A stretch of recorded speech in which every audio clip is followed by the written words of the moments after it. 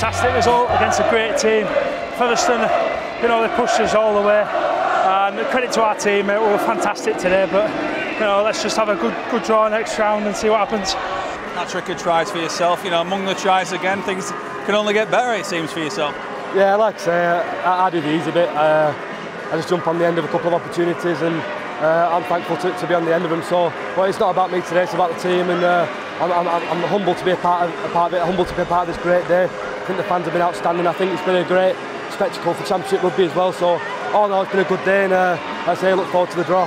The Championship's a fantastic spectacle. Look at the Featherstone fans, man.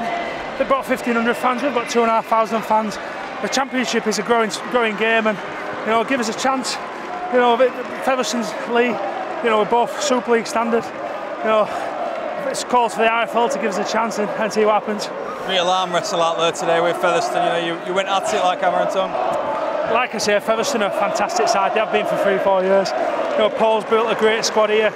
All credit to Paul Rowley, Neil Dukes, our conditioner, Derek. You know, we're a good group here. We're family, and you know, we're going forward.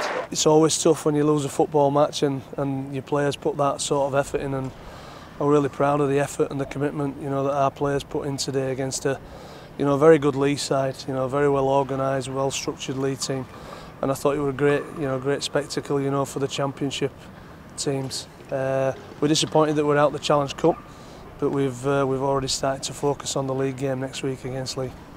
The character, commitment, mentality, heart, all them attributes that you really can't coach, I think we had in abundance today, and you know, we answered a lot of questions. We showed what a big club we are, just under 4,000.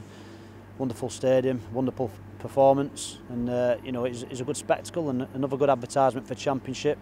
I do feel we've got about another 20-30% more in us, so there's, you know, we can get better than that, and you know, we're not doing backflips just yet. But we're certainly living the dream, and we're in the quarter-final of the Challenge Cup, so that's a great achievement for the players, and I'm pleased for them. I'm looking forward to see we get the next round. I want to play against Super League teams week in, week out. It's my ambition, like you know, and like I said, it'll be very interesting to see we get in.